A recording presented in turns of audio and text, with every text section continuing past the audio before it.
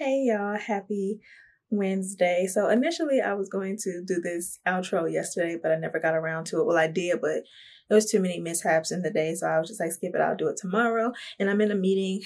We're on a break right now, but I'm going to try to make this quick. So I did have something to share with you all as far as like good news for Cultured KURLZ. And Cultured KURLZ is now a part of Amazon BBA program.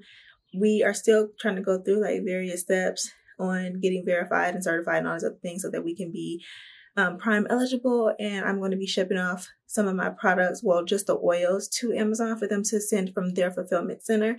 So that was part of the reason why I needed to make those oils. I'm still going to be shipping out of, in-house, but I want to explore a new avenue of shipping from Amazon and being on Amazon because social media just isn't doing it for me anymore. And so it's just a lot trying to be on social media and trying to gain engagement through there. It's just not working out. So I'm going to be doing Amazon. Pinterest still helps. And I'll get a lot of my customers who search for me or find me organically through Google. And so, like I said, social media just isn't what it used to be. And I'm just tired of trying to figure out this algorithm. But yeah, that's just a little bit about what Cultured KURLZ is going to be doing. Like I said, I have to hurry up. I'm sorry. But yeah, I did buy some new equipment to take some better product photos for my business in general, but mainly because Amazon requires a certain type of picture before you post on their platform. So I did buy some equipment and I did shoot that yesterday. So I'm going to let you guys go ahead and watch that really quick. Okay, you all. So here is a little brief overview of what I bought.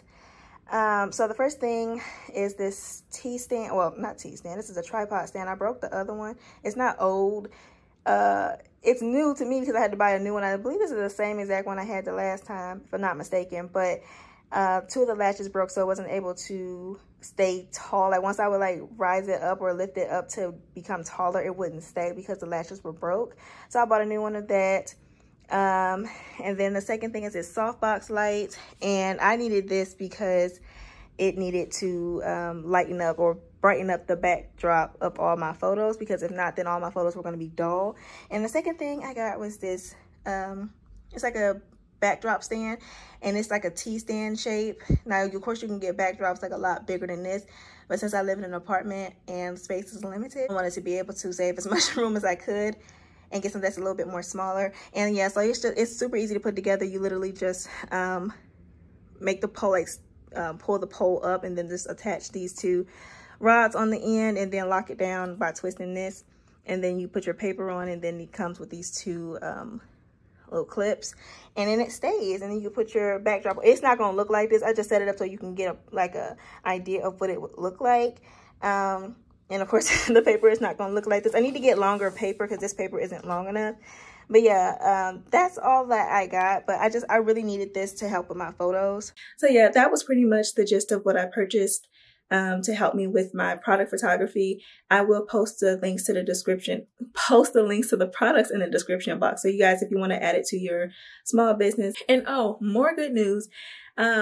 Recently, the video that I posted back in December of 2021 of making the lavender and plum oil 2-in-1 leave-in styler has made it to 1,000 views. It's over 1,000 views now, but it hit maybe like 4 or 5 days ago.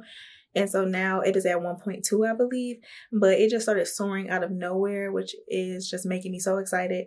But yeah, that was the only information that I wanted to share. As far as like, well, I have 2 things that were good news. So yeah, I don't know what that loud noise was outside, but it just scared me. I'm going to end the vlog here. I've pretty much done everything that I set out to do for this vlog, which was making the oil and showing you guys that, and then sharing the good news about Amazon and the new equipment that I ordered. So I will see you guys in the next one. Bye y'all.